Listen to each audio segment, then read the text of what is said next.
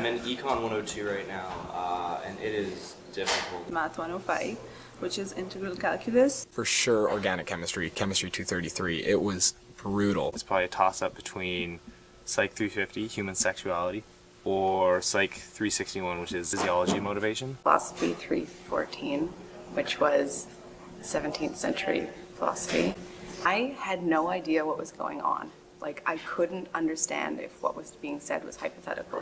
AS 114, it was not for me because I wasn't used to the style of testing, the multiple choice thing. The introductory psych courses, I'm in kinesiology, and a lot of kin is mostly memorization, which is what I'm used to and which is what I'm good at. But in courses like psychology, it's more about understanding concepts.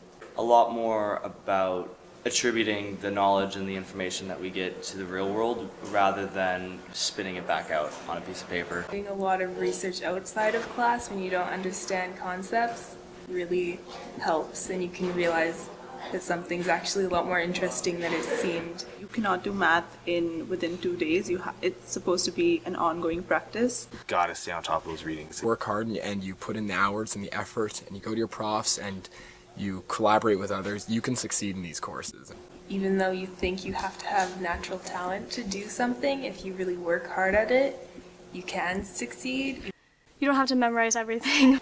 Just gotta work hard. That's a big thing.